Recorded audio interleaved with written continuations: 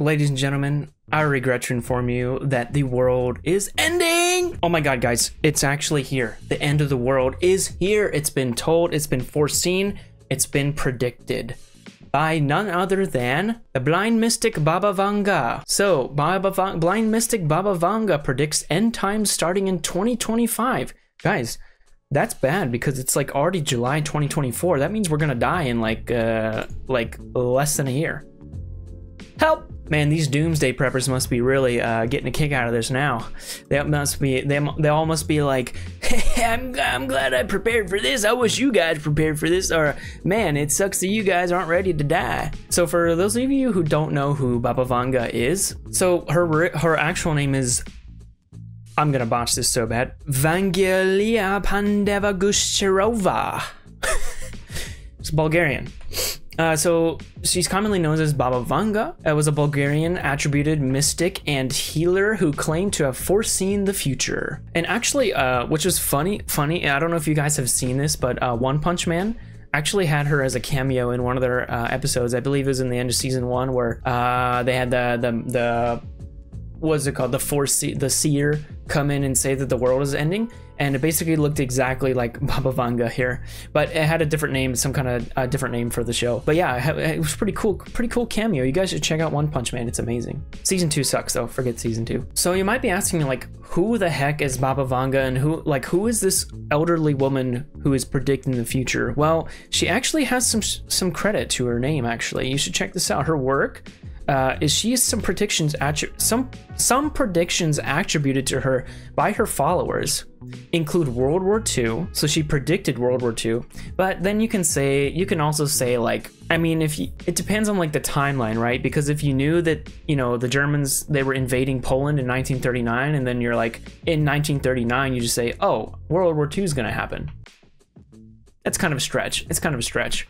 But if she predicted World War II in like the 1800s, which is not possible because she was born in 1911, then yeah, that's a stretch. But other than the World War II, she also predicted the breakup of the Soviet Union, Czechoslovakia, and Yugoslavia. She also predicted the Chernobyl disaster, the date of Stalin's death, the date of Tsar Boris III's death, and the date of her own death. Man, guys, imagine knowing when you're gonna die. That must be really stressful. Like, I would not know when I would not want to know when I will die, like for sure. So I can't even imagine, man, that must suck.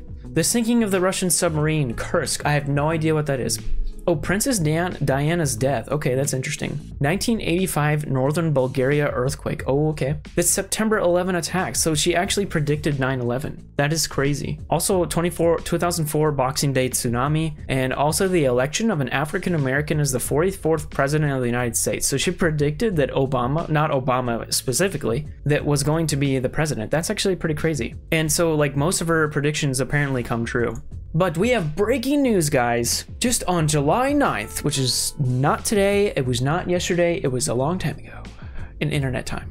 So, blind mystic Baba Vanga predicts end time starting in 2025. Okay, let's see what we got here. So blind mystic Baba Vanga predicted that the end times will begin in 2025. New York Post reported. She was also known as Vangelia, okay, there's a name, a blind Bulgarian clairvoyant, famous for her supposed ability to foresee the future. Baba Vanga foresees the end times in 2029, but says humanity won't be wiped out until 5079. That's interesting. So basically, the world is going to start to end next year, but we're not going to die, like fully be wiped out until 3,000 years from now. Over 3,000 years from now, apparently. So that's cool. We got a little bit of leeway. We got a little bit of a leeway with that. Yeah, a grace period, as they say. Often called the Nostradamus of the Balkans, she is believed to have predicted events like 9/11, as we just saw before, and also the war in Ukraine, which is currently going on. According to The Sun, there's no official record of her predictions or their accuracy, though. So it's just like by word of mouth. But basically, she's the foreseer of the future.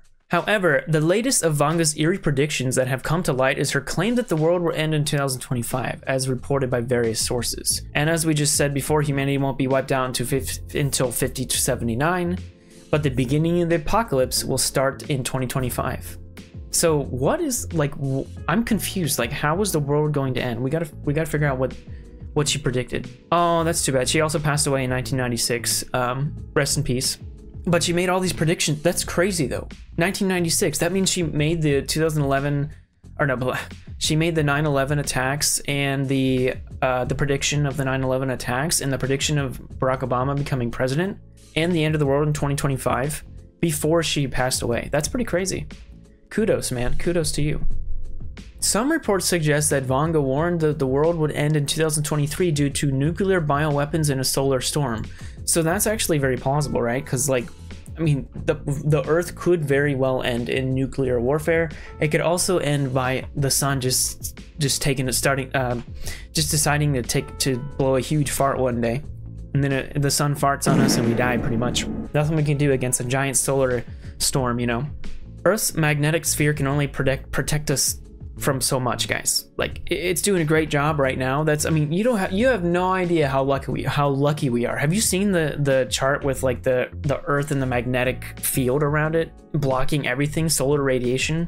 Dude, that is crazy. Mars doesn't have that, and that's why we can't go there right now. So Vanga's predictions for the end of humanity, here we go. So in 2025, a conflict in Europe will devastate the continent's population. That's interesting. So like, that's kind of scary because it could actually happen. Because right now we have the Ukraine war in Europe going right now. I think there's some tensions with, you know, Russia and NATO.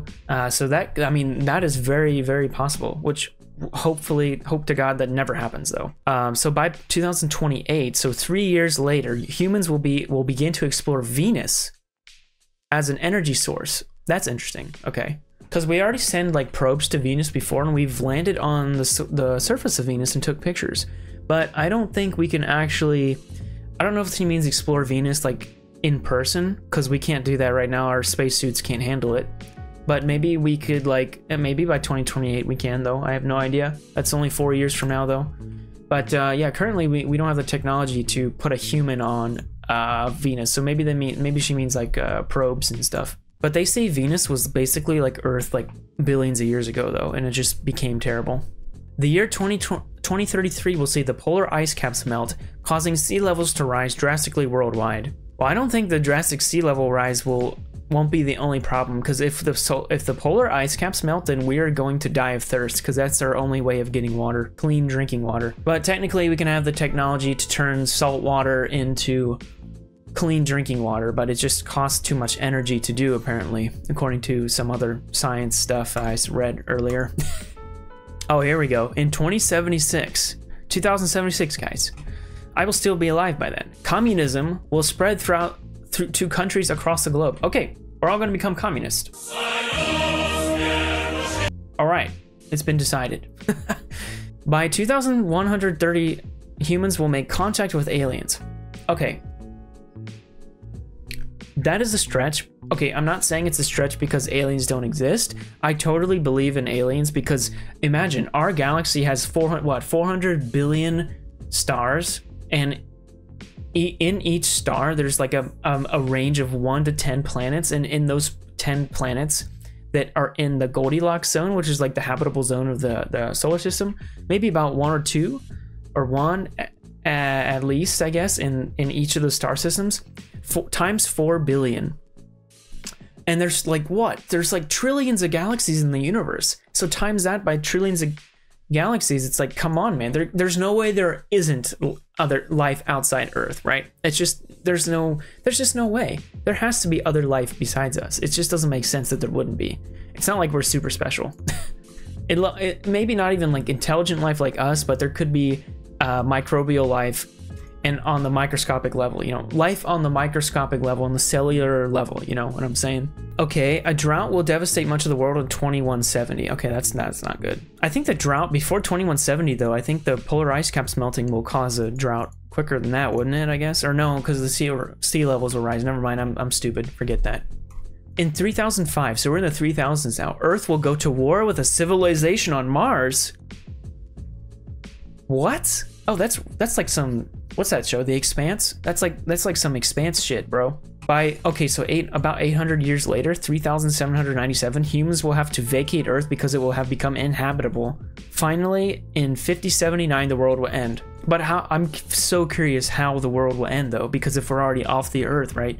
Are you just saying that the Earth will end, I guess, because of some reason? I don't know. I have no idea. I would like to know. I would honestly like to know what's going to happen in 5079. So Vanga's not the first person to predict like the end of the world. The Mayans, we all knew the whole thing with the Mayans believing that the world would end in 2012 because that's when their calendars would end, that's when their calendars ended. There was also a movie. Not too bad of a movie, to be honest. It was okay. You should check it out. Also, this is kind of scary though. The Bulletin of the Atomic Scientists also provides a yearly estimation of their doomsday clock.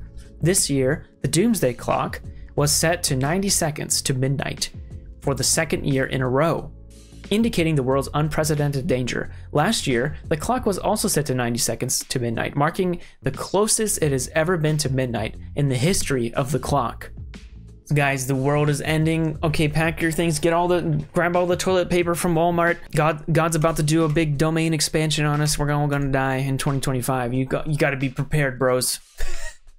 Anyway, I just saw this and I've seen people do videos on Baba Vanga in the past before. I think Charlie, Moist Critical, Penguin Z0 did one like a long time ago. But this article just came out really recently, and you know, if the world's gonna end in 2025, man, I better get this. We better get to 1,000 subscribers. So let's get to 1,000 subscribers before 2025, guys. Hit that subscribe button, smash that like button. Do all that stuff that YouTubers always beg people to do. Then I'm begging you to do as well. Also, check out my Twitch. Links in the description below. Bye!